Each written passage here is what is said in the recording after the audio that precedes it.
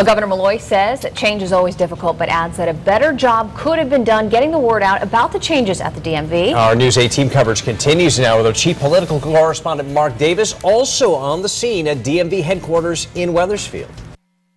By lunchtime today, things were somewhat back to normal in Bridgeport and here in Wethersfield. But even though it had settled down somewhat here, sources say there were lines out the door at the Waterbury office today.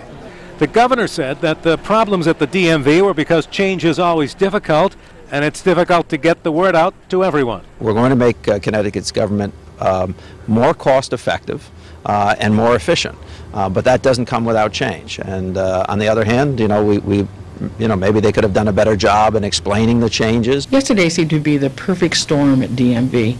Because of all the publicity about closing of offices, people were concerned that offices were closed, and they all came to Wethersfield and Bridgeport.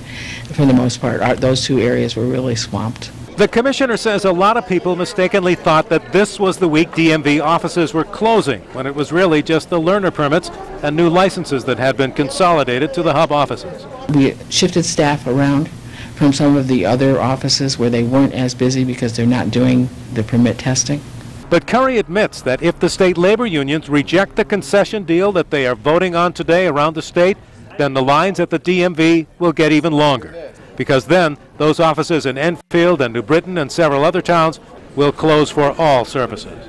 The commissioner says that late this fall, the office in Hamden will also become an additional hub office, which should also help to ease things up. In Wethersfield, Mark Davis, News 8.